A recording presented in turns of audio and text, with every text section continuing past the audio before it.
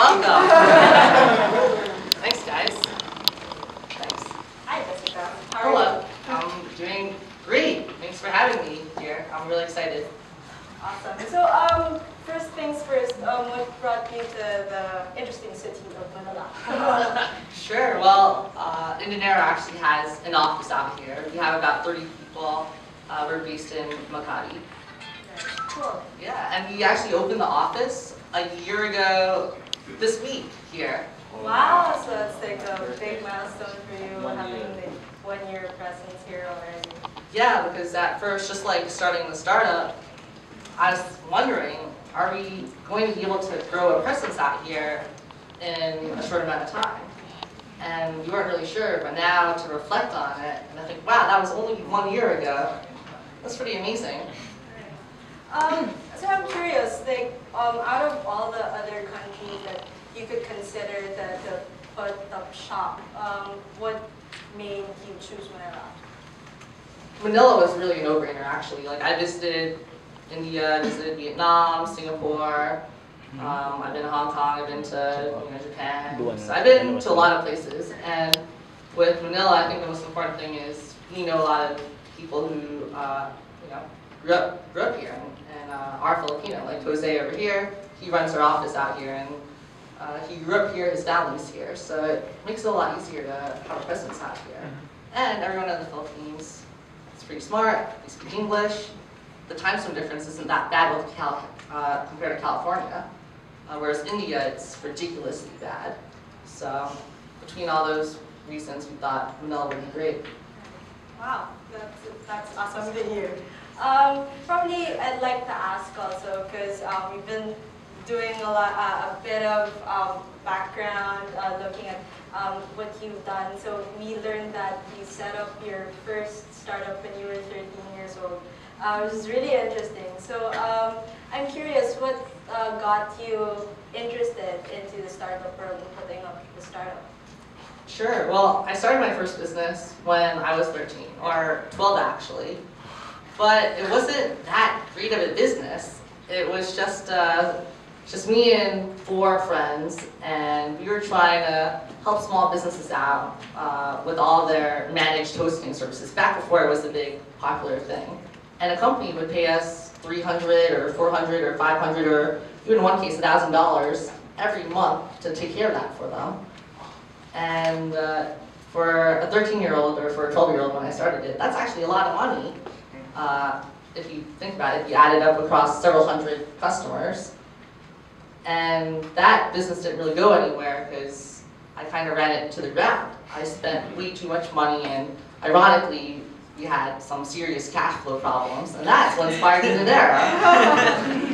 I didn't do my accounting well, and I didn't forecast out my money well, and I thought it's really important for an entrepreneur to know how they're spending their money. Yes, I knew how to do the technology, and yes, I knew how to inspire a few of my collaborators, but I didn't know how to deal with the money. That just wasn't my expertise. So what if, with Indinero, we could solve that problem for other entrepreneurs who are in a very similar position? That's what we do. That's why I go to work every day. That's awesome. So yeah, I knew that it was with your Indinero startup that it was incubated with Y Combinator, right? How did that help you get your startup to where it is now? Y Combinator for us was really important. Out here you have Kickstart, you have Idea Space, and maybe you have even more. But out in Silicon Valley, you only have Y Combinator, you have 500 startups, and maybe a handful of others.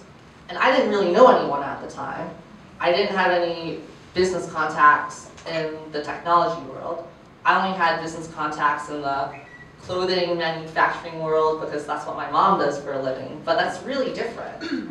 And like all the family friends I had growing up in New York City, they knew about banking and consulting and all that, but they didn't know about how to build a software company. So I had to build up a complete fresh set of connections. And Y Combinator helped us with all of that. So it's really important. I'm happy I went through it, but now I have all the contacts I need in Silicon Valley.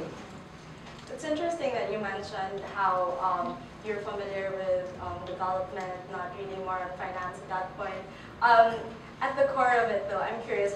Do you fundamentally consider yourself more a hacker at this point, or a hustler, or maybe like how have you found being learning to wear different hats as with startups and having your own startup?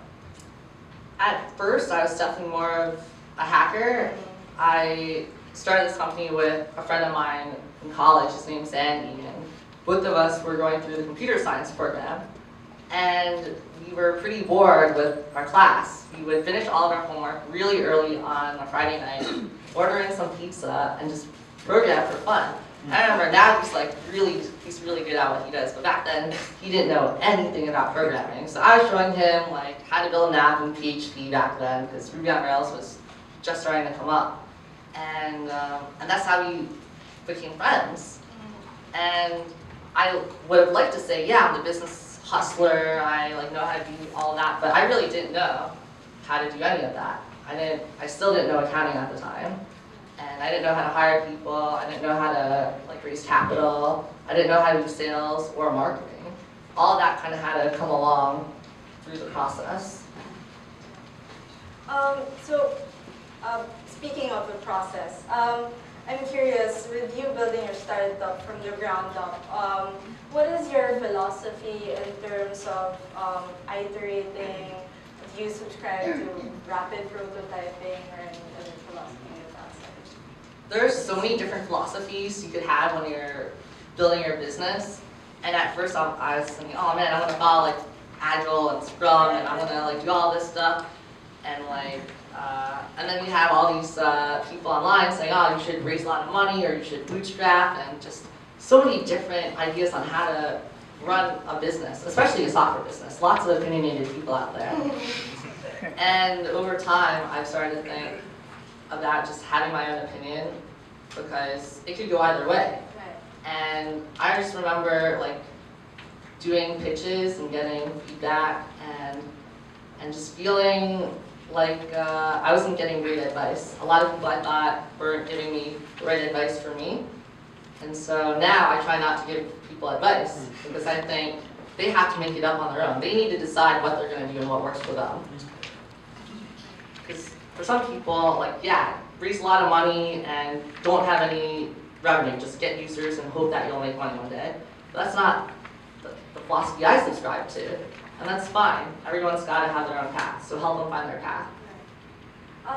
So you were saying something about getting users and getting traction. Maybe you can share more about your process of actually first getting your first customer and making it viral from there on out? Getting the first customer was really, really hard, because we didn't really have a product. We didn't know what we were supposed to sell. So I put together a PowerPoint presentation that listed out what an Indinero is. We'll do your accounting, we'll do your taxes, and here are the price points. But in truth, we didn't actually have any customers yet. So all of it was made up. And I took a friend out to pizza, and I said, hey, let me help you out with your accounting stuff. And I gave her the full pitch. And I thought, worst case, she'll say this is horrible, and I'll confess to her. I'll say, yeah, I know, actually we don't have any customers, but I wanted to see if you liked it. But she signed up. She said, this sounds great, sign me up. And I thought, oh my god, we don't have any customers yet, and we can't even service your account, but I'm not going to tell you that. And I came prepared. I'm like, just in case she says yes. I printed out a credit card authorization form and a contract, and I had it in paper format, and I slid it across the table to her, and she wrote down her credit card number, and she signed the contract, and then I brought it home, and my co-founder Andy, he was playing StarCraft at the time. We had no customers, so there's nothing else to do. And I said, Andy, it's time to get to work. We have our first customer. And it's been crazy ever since. That's awesome. I'm curious also, did you already have a concrete idea of your business model from the start? or did it pivot along the way? And like, what were the factors that you considered were like vital for you to have done those changes? Yeah, it's been a really rough ride actually, because we tried to start the company back in the summer of 2010, and we raised about a little over $1 million, and we got all this press, and the business wasn't going anywhere because we had like 40,000 users on the service, 40,000 people, business owners using Indinero. But back then, the service was only $20 a month, and it was freemium, so only 2 or 3% would upgrade. If you do the math on that, it's not a lot of money. You're making less than $100,000 a year, and I was burning $1 million a year. And from my perspective, we have all this press, everyone thinks we're doing well, and we're about to go bankrupt. So I had to tell the people in the company that the company wasn't going anywhere, like it was a fun experiment. We all knew we weren't making any money, so it's time to get a new job. And then we got rid of the office, and then we moved back into my living room, and that's where Jose came to work for the first time, actually. and we didn't know what to do for maybe 6 months. For 6 months, we were kind of stranded. We were thinking, all right, we got to come up with a new business idea. We got to find a way to actually make money now, because we had less than $100,000 left in the bank, and we were getting pretty desperate. And so we started like trying to pick up hobbies again. So we, went to Disney World. We played golf, and we did all these fun things. Finally, we're like, all right, now we got to get our life back together. And I remember Forbes gave us a call. They're like, we're going to feature you on the Forbes 30 under 30. And we're looking at each other thinking, like, what? Like, we have nothing anymore, but they don't know. And then Inc. called us like the next month, and they're like, we're going to feature you too. We're like, wow, all right, sure. So we felt like we were con artists in a way. Because it looks good in the magazine, and like my mom got a copy, and she's like, wow, this is so awesome, but I know you guys are doing terribly, so this is really embarrassing actually. And now I have some friends who are like, yeah, like you must have 20 copies of it, but I never even got a copy of it because I was just too ashamed to even want to look at it. Even to this day, I haven't seen that in the actual magazine. Just like I look at that and I think, wow, I was impersonating success back then. And then that's when we came up with the new idea for Indinero. So instead of just selling software, we're going to be full service. And over time, instead of just being an accounting firm, we're going to automate as much of this as possible through software. But at least we have a higher price point. Now we're charging, instead of $20 a month, we're charging hundreds of dollars or thousands of dollars a month. Now we could build a real business. And that was the biggest change we made during that process. It's very humbling to go through that. So I'm curious, now that you have Indinero all rolling its glory, do you still have lives in terms of, do you still manage to find time for your hobbies? Yeah, I have a lot of time for fun. I mean, this is fun right now, right? Yeah. But yeah, I try to take some time to just read and enjoy the outdoors. And I spend a lot of time seeing my family, because all of us work so hard. All of us have our startups and our business, but you just can't forget about the other things that are important to us. So I try to make time for that too. Cool. So I'd also like to share with everyone that actually Jessica got her $1 million funding when she was around 20, you were 20 years old then, right? And that was in 2010. So yeah, she's amazing like that. And yeah, apart from the fact that she started her first startup when she was 13, she's a woman. I was telling her earlier that probably here in the Philippines it's more pronounced, all these distinct things that make up how unconventional she is as a startup founder. All things considering that startup founders are unconventional themselves. No? So probably like a question that I'd like to ask you is, given that, what motivates you, what drives you, what drove you, and what continues to drive you? At first, what drove me, this sounds maybe a little embarrassing too, but at first I thought, how great would it be to like, be on all these lists and be in the New York Times and get all this press. That's what I thought was really cool at first.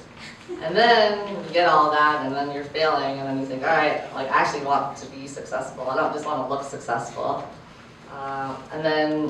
But now that like things are okay, I'm motivated by trying to grow the business and trying to like expand your staff and like make sure they're having a great time working at the company. I think that's a lot more fun and rewarding than just coming in and trying to just make more money or increase market cap or all those arbitrary things. Because you could do that forever. Like at first, when Andy and I were failing, we were thinking, I remember we were sitting in a restaurant and we were thinking, wow, like once we're making $1 million, we will like get a dog and go on vacation and like just play golf all the time. And then that happened, and then we were working even harder. So it never ends. It never ends. And I have a lot of fun doing what I'm doing. It's really about the fun now. That's great. So thank you for answering my questions, Jessica. It was really insightful. This is probably a good time to open the floor to all the startup grinders here who want to ask Jessica a question. So we'll probably take around 3 questions from the audience. Any first? Yes, Ms. Margot. Hi, yeah. Looking back, with hindsight now, what would you do differently? We'll be here all night. Your top 2. Number 1 was probably think more about like the real metrics that I cared about, not the vanity metrics. So the vanity metrics were like, user count, I'd say, was the biggest one. We were like growing our user count in a great way, but the fundamental economics of the business weren't really looking too great. And I wish I paid a lot more attention to that. And that's important because I was kind of deluding myself a lot. I was thinking, wow, we're really successful by that metric, but then how about all these other core health metrics?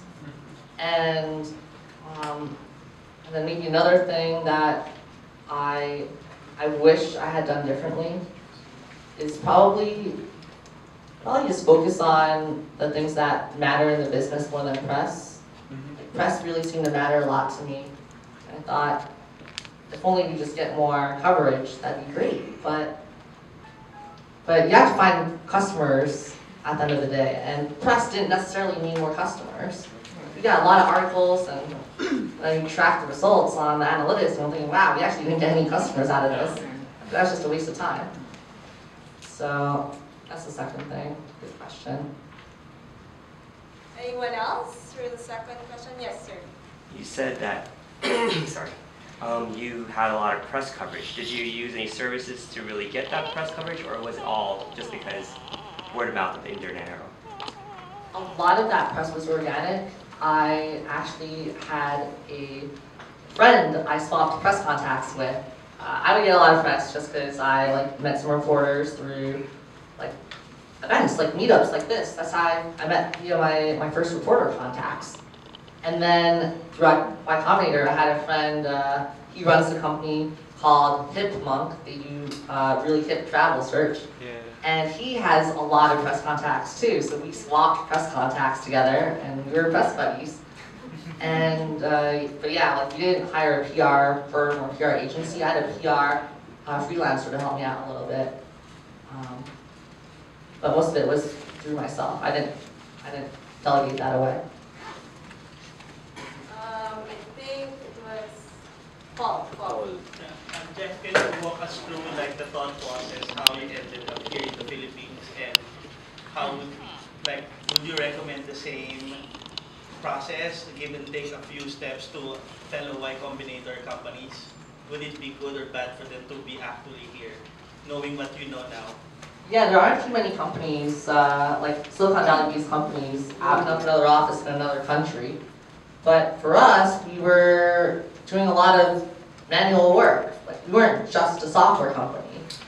We had accounting, we had tax stuff to do. And yeah, we're trying to automate all of that. But in the meanwhile, we still have all this work to get done. And we hired this lady, she's living in Cebu. We hired her off some online like freelancing website. And after that, we thought, wow, this lady's amazing. And she's in the Philippines. And you know Jose, and he's Filipino, so connect the dots, and let's see if we can hire more people out here. And finding software engineers out here, and like we have a designer, we have a QA person on staff, so that full team is about 10 people now, 10 of the 30. And at first we didn't really know if we could hire any software people out here. Like, I didn't know if there was a startup scene, I didn't know there was a startup grind, I didn't know about any of this. So we just said, let's just give it a try. Why not? We're going to be out in Manila anyway. Let's give it a try. And long and behold, there are some really smart people here. So I think a lot of it was just coincidental. A lot of it was luck. We weren't really planning on opening up shop here. It just happened. And I think other companies in Silicon Valley could get a lot of value from opening up shop here. But it's really hard because you have to have a local who understands what's going on. And then even for me, like, I'm trying to understand how you guys do business here in Manila. It takes a lot of time. You have to be really invested. You have to go all in or don't go out at all. We went all in. Great. Yes. You mentioned Y Combinator, and I'm curious about you elaborating a little bit more on the guidance that you got from either mentorship or peer groups, or like you have a tough decision to make. How do you make that call? Sure. Y Combinator is more for contacts. I made a lot of my press contacts and my investor contacts through Y Combinator.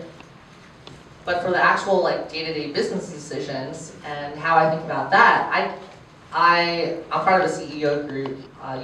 There's so many CEO groups out there, but I'm part of one called the YPO, Young Presidents Organization, and the people there are just phenomenal. Like, they run companies that are doing like, you know, like the average company is doing 43 million in revenue a year, and that the median company has like 300, 400 employees.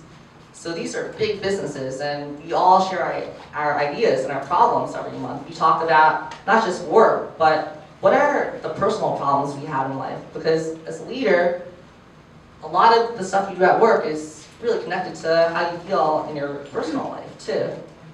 So you have to talk about the personal life and the family life before you get to the business problems. And I think it's good to have that group, that consistent group of people you talk to every month. And if you have mentors are good. But having peers who are going through the same problems you're going through right now, I think that helps a lot more in many cases.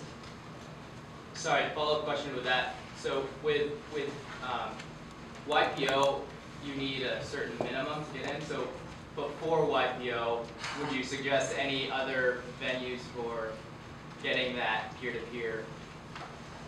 Yeah, you can just make your own group.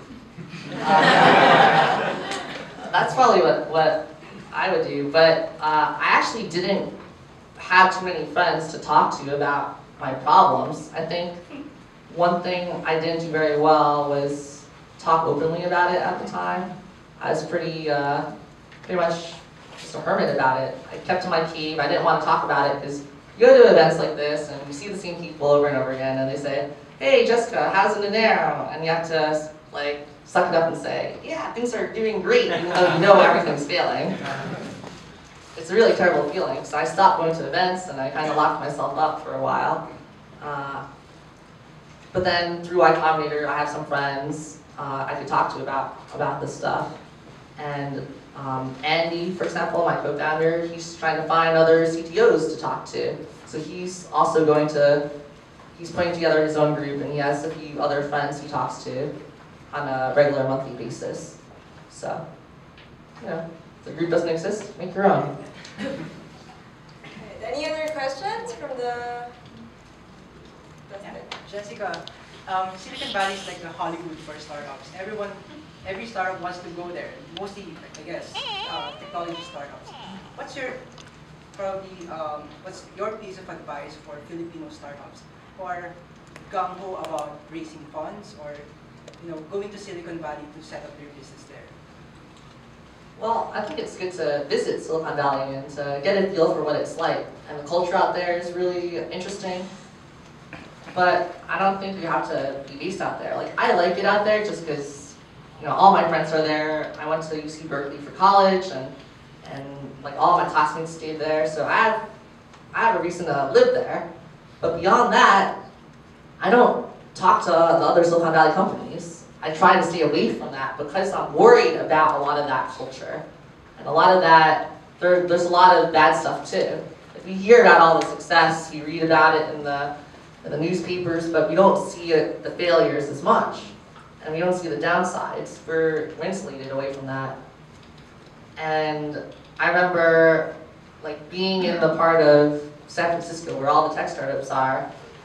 I would see all the startup t-shirts like everywhere, and I'm thinking, these aren't real businesses. A lot of them aren't real businesses. So I moved my office to the financial district, where everyone's wearing suits and ties, and like, this is more like it. But again, like, just to answer your question more directly, if I didn't have like friends or a reason to be in San Francisco, I wouldn't be there. I'm there for personal reasons, not for work reasons, or more for personal than for work. And if you want to check out Silicon Valley, like, let's talk afterwards about this some more. We'll probably take the last question from anyone there. Any last question? Yes. If you're approached by someone who's having doubts about starting a business, what can you say to a worker at this moment? Well, if someone's having a doubt about it, like, you have to figure out, like, why are they doubtful about it? Is it more that they question their ability, or is it because they don't have the funds? Like, that's the reason? Because a lot of the time, it's like it's a pretty deep problem. Like, they actually want to start a business. It's just something that they're worried about.